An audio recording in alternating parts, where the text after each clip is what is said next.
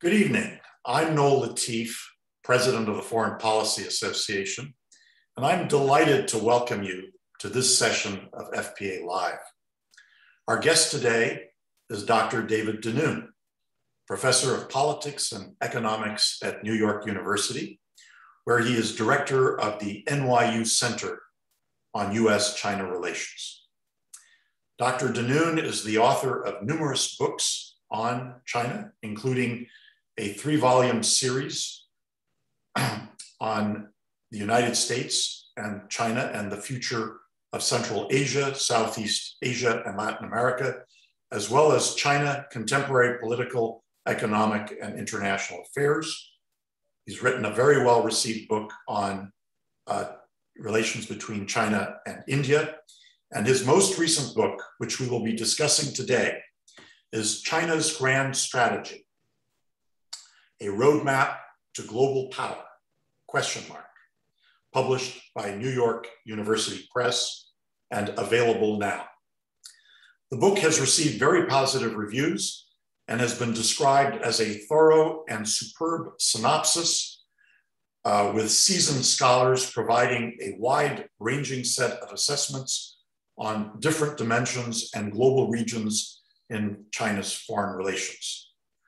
Another reviewer states, quote, "This book avoids ideological demagoguery and deals with the emerging realities as China consolidates its place as a major player in world affairs," end of quote. Dave, may I begin by asking you to give us a thumbnail sketch of your new book, China's Grand Strategy? Sure. First of all, thank you, Noel, for hosting this evening and for arranging us to connect with your viewers. I think this is obviously a topic which is very timely. The question is whether many countries have a grand strategy. I think there's no doubt that the Chinese do. So that's one quick answer to your question. But second, I think it's important to note what some of the key elements are.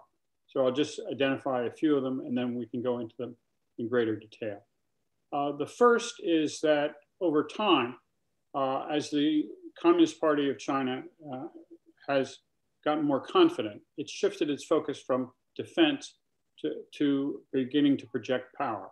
So for example, in the first 50 years after they came to power, their focus was on China's traditional opponents, the Mongols, the Manchus from the north, and then at the turn of the 20th century, the Russians, and then finally, of course, in the 1930s and 40s, the Japanese.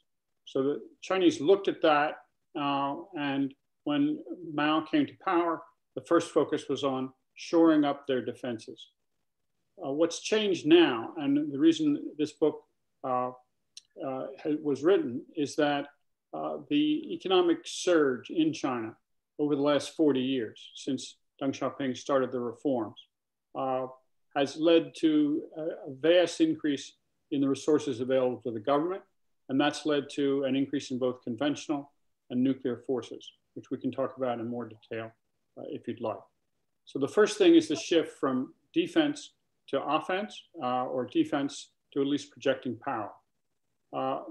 The second element is looking at the question of how to project power and what the combination is of economics and military elements. I think we're all familiar with the Chinese Belt and Road Initiative, and what has happened since that was announced is also a very sharp increase in the number of overseas commitments that China has made. These are not only economic, but also military. And I think as the discussion tonight develops, we'll go into this in greater detail. But as we look around the periphery of China, from South Korea to Japan to Southeast Asia to South Asia and also now Central Asia, I think you'll see that in each of these areas, China has expanded its influence, and there's no question that that's part of its basic long-term direction. I think also it's pretty clear that when the Chinese announced that they intend to be the world's preeminent power by 2149, the 100th anniversary of the Communist Party coming to power, that they have that as their central goal. The final element, which I think is important, is to note that Deng Xiaoping, when he was General Secretary, was urging China to hide its capabilities and bide its time, go about things in a careful, slow way. And you may remember that there was a great deal of discussion about China having a, quote, peaceful rise. Since 2008, when the financial crisis in the West took place, however, China has been willing to take stronger stands and has led to a number of situations where it's antagonized its neighbors, which we'll get into in our discussion. So not only have China shifted from defense to projecting power, they've projected power through both economics and military means, but they're now also willing to get pushback from countries if they think something is important to achieve. So, for example, right now, the Chinese are doing these overflights, invading airspace of Taiwan, which they know irritates the Taiwanese and upsets many of the neighboring countries, but they're doing it because they want to project their power. And so I think these are the broad themes of the book, and we can go into details if you'd like. Matthew Pottinger, a senior official on the National Security Council during the Trump administration and architect of the Trump administration's approach to China, has said that US policy towards China has hardly changed since the Biden administration has come into office. President Biden has himself spoken of, quote, unquote, extreme competition with China, and his coordinator for Indo-Pacific affairs has proclaimed that, quote, the period that was broadly described as engagement has come to an end, end of quote. What, in your estimation, should President Biden be doing differently, if anything, than his predecessor in dealing with relations with China? Well, one set of issues is what I would call the sort of tactics of diplomacy, sort of how to go about it, what's the best way to achieve your results. In many ways, President Trump was willing to challenge the conventional wisdom about how to deal with China, and he succeeded. And what Pottinger is citing there is that the Biden administration has continued many of the basic themes of Trump's policy. But it was, as in many aspects of Trump's behavior, the manner in which he did things that antagonized people. On the other hand, I would say that the Biden administration has given off mixed messages. The person you cited is named Kurt Campbell, and he was one of the key people to begin sort of questioning the engagement strategy, which had been the centerpiece for both Republican and Democratic administrations for more than 20 years. So he deserves a lot of credit for raising those issues and having the fortitude to get the forest policy establishment to think about it. But there are others around the president who I think want to take a much softer line. And so, for example, last week, apparently the Biden administration agreed to let the chief financial officer of Huawei, who's the daughter of the chairman, go back to China. It looks like she's getting a relatively soft deal. I would say that's different than Trump. I think Trump was on the right track in terms of dealing with Huawei. The way I would confirm that is that even the Bloomberg News has a recent article saying that the Trump administration was able to get a significant, let's say, pressure or cross pressure on Huawei, which doesn't look like the Biden administration is doing. So I'd like to see the Biden administration take a tougher line in that regard. I also think that at the meeting in Alaska, where the top Biden administration officials, the Secretary of State and the National Security Advisor met with the Chinese foreign minister, they were not able to really project a coherent policy. I think this reflects some differences between them and possibly Kurt Campbell. So I would say the Biden administration needs to have a more consistent presentation of its basic ideas. If the ideas are going to be reflecting the direction that Campbell was urging, then I think it will be similar to Trump, and in many ways I would support it. If it's not going to, then it's not clear where it's going. Former Treasury Secretary Larry Summers observed that a pragmatic approach to bilateral relations with China would be well advised in light of the growing number of global challenges that require the cooperation of China, including climate change and global health issues. Can we manage competition with China so as to leave the door open for cooperation on these critical issues? I think we can, as long as China doesn't take any direct military moves that require our response.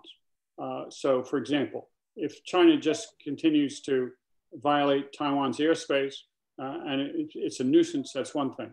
If they actually go farther and were to initiate some kind of contact or conflict, then we will have to respond. And that would be an unfortunate development and could escalate into further problems. So I would say I definitely support Summers's position. Also, he's had the courage, even though identified with the Clinton administration and Obama administration as well, to say that the economic policy and economic strategy which the Biden administration is pushing is going to create greater inflation and greater problems. So I think what Summers is getting at is that it's important that the administration be consistent across all areas. And so I think we'll probably know in the next week or so where the budget situation stands. But if the Congress rejects the more, let's say, Keynesian aspects of what Biden is proposing, then I think that means there will be a much greater chance of getting bipartisan support for what Biden wants to do. In the special edition of Great Decisions that was issued last year, to which you made a terrific contribution, Bill Burns observed, quote, "In recent decades, undisciplined thinking led us to assume too much about the benefits of engaging with China. Today, undisciplined thinking of a different sort is causing us to assume too much about the feasibility of decoupling and containment, and about the inevitability of confrontation. Preventing China's rise is beyond America's capacity, and our economies are too entangled to decouple," end of quote. Dave, how would you advise US business leaders to view their existing business activities in China, as well as any additional direct foreign investment in China? Well, first of all, I don't accept the premise of Burns's comment. I think actually decoupling, or at least elements of decoupling, are likely to reduce friction rather than increase friction. The reason for that is that in the higher tech areas where China has been clearly pilfering American technology without paying for it, there's a great deal of bitterness and resentment in the business community. And so that is actually leading to a reduction in things like joint ventures. It's led to a significant reduction in direct foreign investment from the US. And we're in a situation where the Chinese are trying to figure out whether they really have to make concessions. So this is similar to the split between Kurt Campbell and some other members in the Biden administration. And I would, from this quote at least, I'd put Burns on the side opposing what Campbell was advocating. So these kinds of differences early in administration are very common. I would argue that I completely agree that the two sides cannot completely decouple, and there's no reason to. In low-tech areas like assembly of components and things like that, there's no reason to have decoupling. But in some of the higher tech areas, particularly where we have major research facilities in China, this means that the Chinese get that information at the same time that American firms are generating those ideas. And I think we have to be in a stronger position for bargaining. And that's one thing that the Trump administration succeeded at. And I think Kurt Campbell would advocate that. So I guess my view would be that American business needs to consider holding back and bargaining in a tougher way about trying to get sufficient protection for intellectual property and also for the operations in China. This has been a big debate, particularly in the financial community. And as you know, many of the big money management firms are recently continuing to want to invest in China. If, in fact, Xi Jinping continues to take a relatively tough stand on the business community in China, I think American investors are going to be more cautious. So I think decoupling will not be seen as such a radical position in another year or two. Henry Kissinger has said that we are in the foothills of a Cold War with China. My esteemed colleague Ian Bremmer of the Eurasia Group, on the other hand, views the Cold War scenario as implausible because the US and China are both turning more inward and are therefore unlikely to have a clash of global aspirations.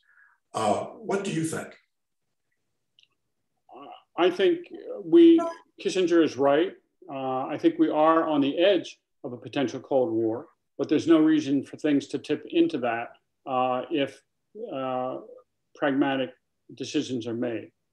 So for example, to go back to high-tech research and operations, the US leads in high-tech and even on, most people don't realize this, but even on something like the 5th generation telecommunications equipment, the US has been the source of many of the new ideas. However, it's been the Chinese, particularly with Huawei and to some extent ZTE, who have been successful at manufacturing these products in an efficient way. So I would say that to avoid having a direct and open Cold War, we need to agree on how our technology is going to be protected. If the Chinese are not willing to do it, then I think there's going to be greater tension. I think they're showing signs that they want to, and certainly the fact that Huawei has suffered so much because it's not been able to get the semiconductors at once is a sign that withholding technology works as a bargaining tool. So I would say use it as a bargaining tool. Don't use it as the ultimate weapon. If you're trying to close down Chinese firms, then obviously that's going to be close to a direct legal challenge. What we need to do is have them recognize that we want them to change their behavior. The Economist cover on May 1st of this year proclaimed Taiwan, quote, the most dangerous place on earth. Do you agree with this assessment? No, I don't. I actually think that the Chinese are very unlikely to invade Taiwan because they don't need to. Taiwan is willing to cooperate in many areas with China. A lot of the Chinese business community is supplemented by Taiwanese. Taiwan Semiconductor, the leading manufacturer of semiconductor chips, has big operations in China as well as in Taiwan. And so the Chinese are quite capable of getting the main thing that they want from Taiwan. It is a mistake, I think, however, for Xi Jinping to keep proclaiming that this has to be settled while he's in office. When he says this has to be settled, he means the political status of Taiwan. So I think if Xi Jinping would back off this, take a slightly lower keyed position, then the entire situation would calm down. And if China were to invade Taiwan, it would destroy its reputation. There would be, of course, sanctions. There might be an escalating war. Also, I'll note that many well-informed analysts have pointed out that invading Taiwan is not a simple proposition. It took the largest armada that man has ever assembled to go the 20-some miles of the English Channel and get into France and D-Day. To go 100 miles, 4 times as far, when the Chinese do not have complete air cover, is a much riskier proposition. Also, the beaches in Taiwan are as non-existent as Omaha Beach was in Normandy. And so the Chinese would have a very tough time actually landing. So I think the chance that they would try an invasion that might fail is extremely low. Now, would they do this possibly in 20 or 30 years? If nothing changes, if Taiwan doesn't build up its defenses, if people don't rally to Taiwan's support, that could happen. But I don't see it happening now. Now, what the proposition that The Economist is putting forward was that Taiwan is a dangerous place because of the environment. And I would say, again, that's not true at all. I think that the leadership on Taiwan has been quite pragmatic, very calm, has not been flamboyant in any way. So I would say this is the kind of thing that journalists do when they want to get excitement, but it's not necessarily an accurate description of the situation. Turning to the South China Sea, how will modernization of the Australian Navy affect the balance of power in the region? Well, it's going to have an enormous effect. The reason is that a very substantial part of the fuel oil and hydrocarbons that come into China, but both the natural gas and fuel oil, go through the South China Sea. And if the Australians are able to supplement the American nuclear force in that area, it'll make it much less likely that China would actually engage in a military conflict. So I think the submarines will not only improve the military balance, but give people confidence. Also, because Australia is a small state and clearly not a threat to anyone, it puts Australia in a position of providing a balancing role. And this leads to the broader proposition of the Quad. The Quad is India, Australia, Japan, and the US. And if the Quad states can cooperate, they can provide a good balance to whatever the Chinese are doing.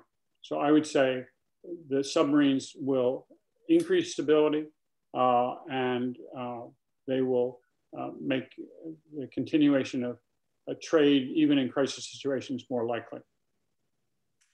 And how do you see relations between China and India evolving?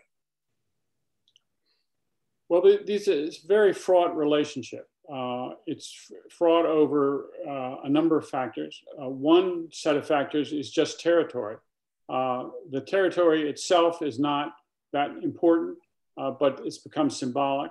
The debates really come out of the 19th century, where various British surveyors were surveying essentially the borderline between the British Empire and China.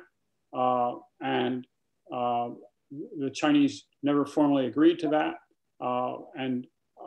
The Kashmir dust-up of 1962 was one example of that. But even as recently as 18 months ago, the Chinese and Indians were at each other's throats over some desolate territory north of Bangladesh, which is called Haryana Pradesh by the Indians. And it's called part of Tibet and part of Xinjiang by the Chinese. So the uncertainty over how to resolve that is one key element.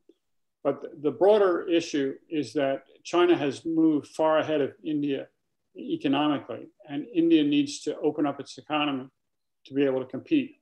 And it looks like the Indians have begun to recognize that.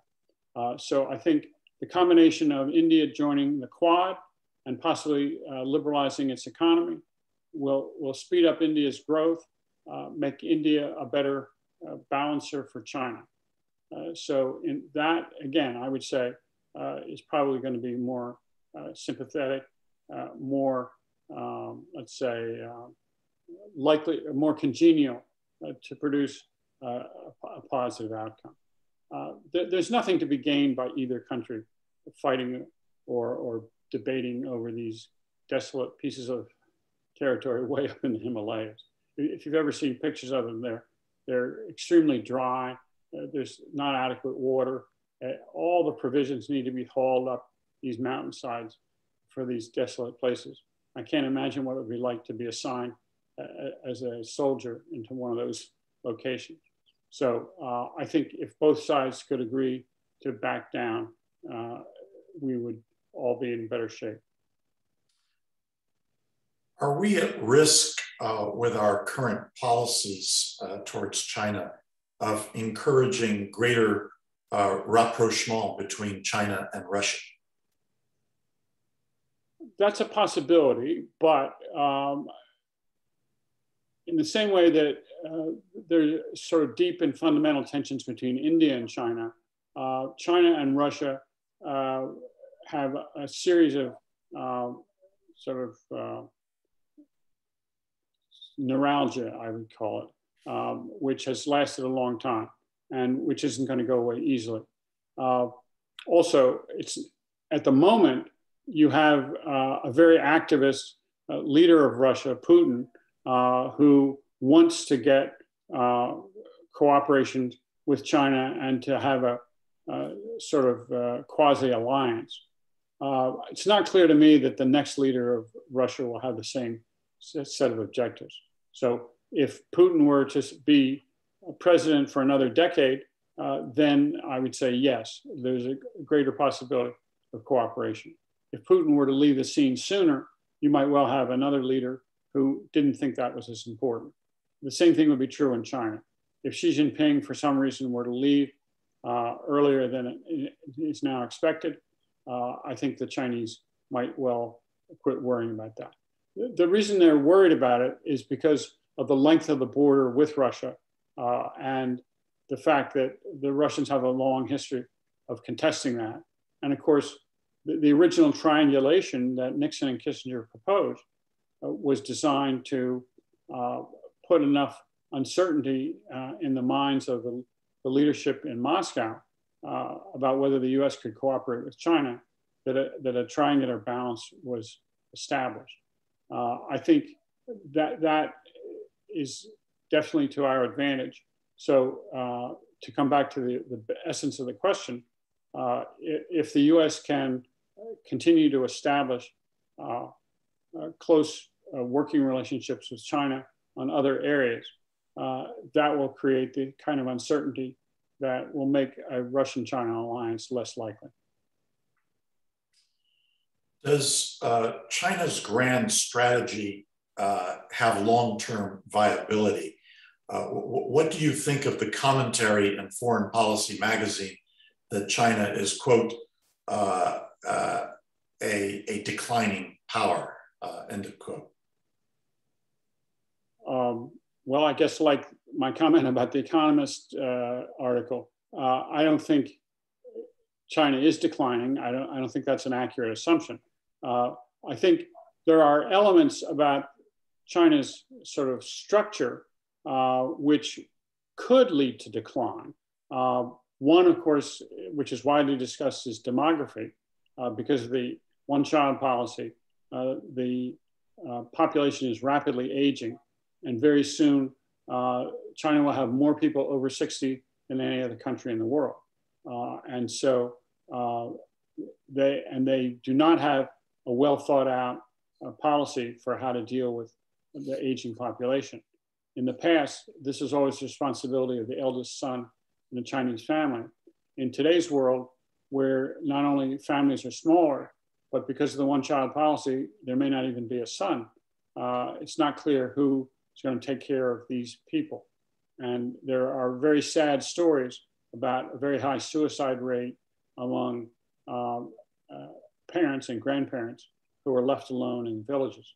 So the Chinese are definitely worried about that.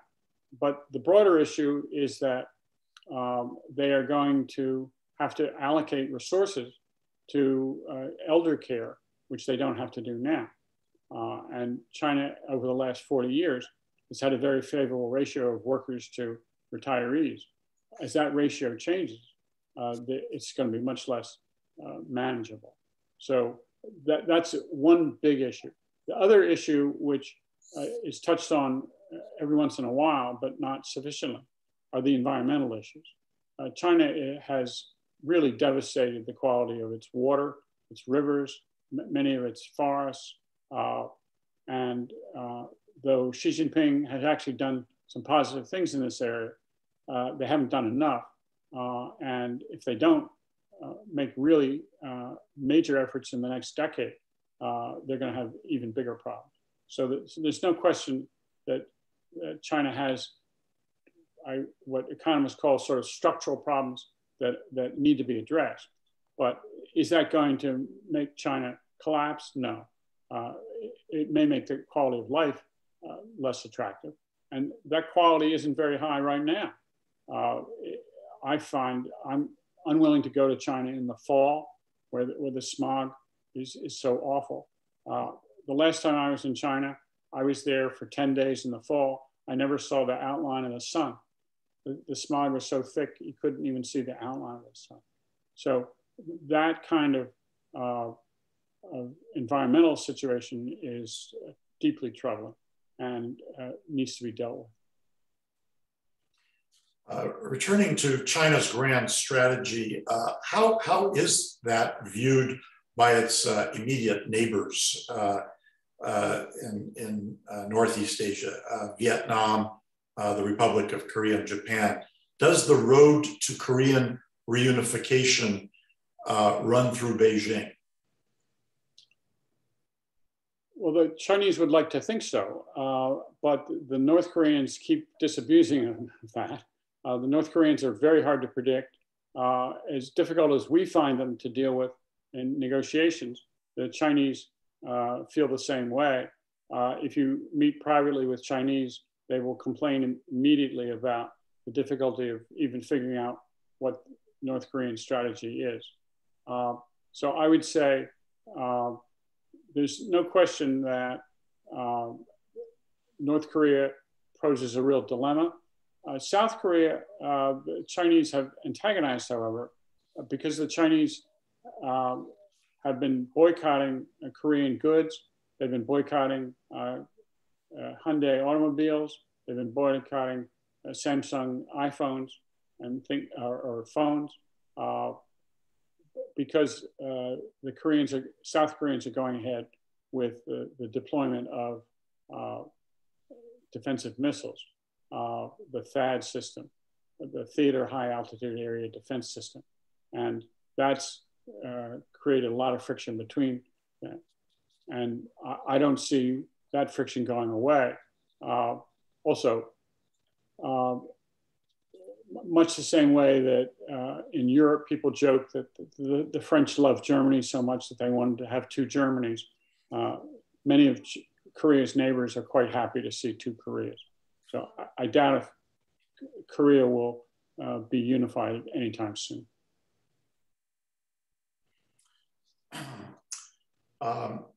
I'd like to go back to the business environment.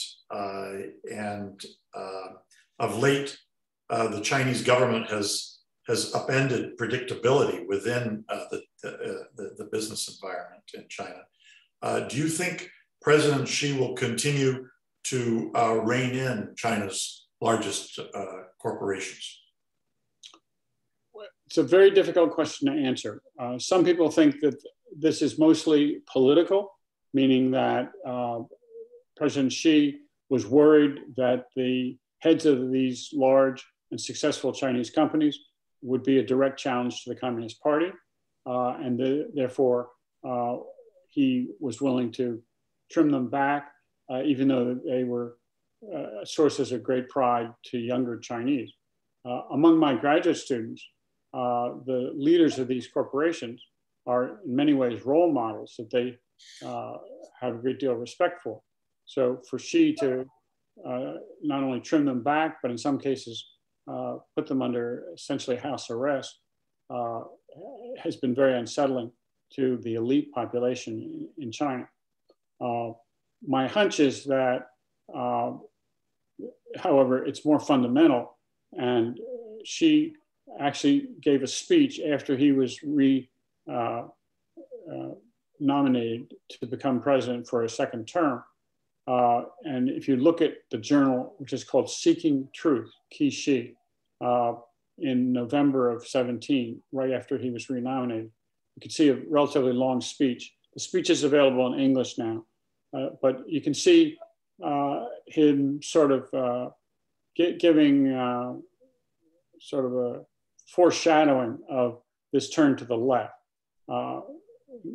wanting greater equality of wealth, greater equality of opportunity.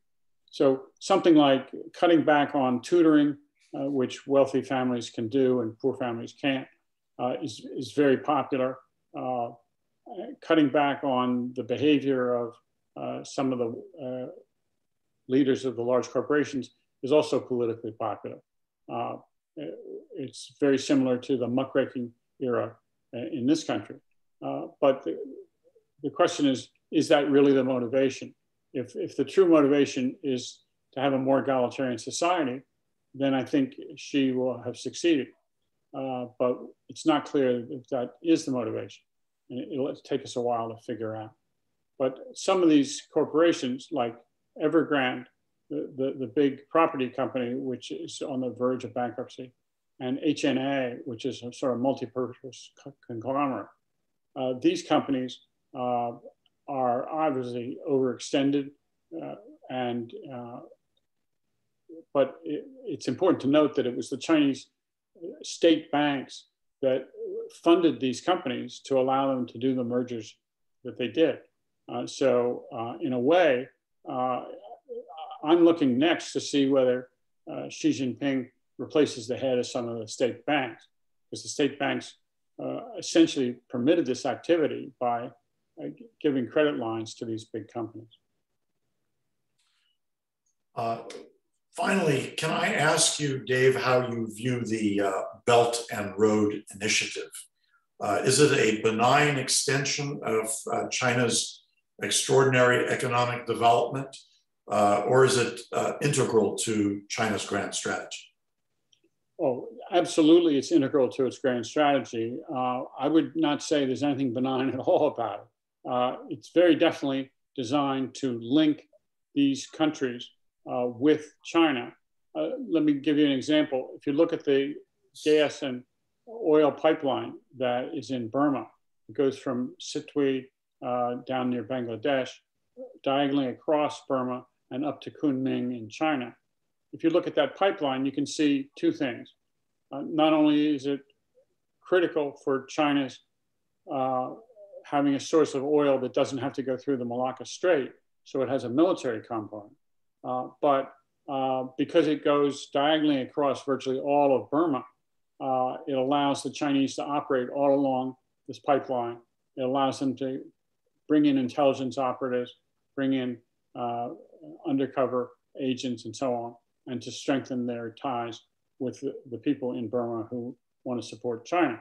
So I would say if you looked at the Hambantota port in Sri Lanka, the Gwadar port in Pakistan, the China-Pakistan Economic Corridor, all of these activities are at least as much military as economic. And the Hambantota port is seen as a particularly noxious example because the port of Colombo was already being expanded. Hambantota has never paid for itself, and now the Sri Lankan government is in grave trouble trying to pay off its debt. And they ended up giving the Chinese a 100-year lease on the property in exchange for having the Chinese take back some of the debt. So I think the Belt and Road Initiative is at least as much a security enterprise as an economic one. And in some cases, there may be wise projects that are being funded, but in many cases, they're more for political and security reasons. Well, in talking with you today, Dave, I'm reminded of President Kennedy's toast at a White House dinner in honor of a group of Nobel Prize laureates. President Kennedy said, I think this is the most extraordinary collection of talent, of human knowledge that has ever been gathered together at the White House, with the possible exception of when Dave Denoon dined alone. Again, the book edited by Dave Denoon on China's grand strategy is entitled China's Grand Strategy, A Roadmap to Global Power. Thank you for joining us, Dave, and thank you to our audience for joining us on FPA Live. Thank you, Noel.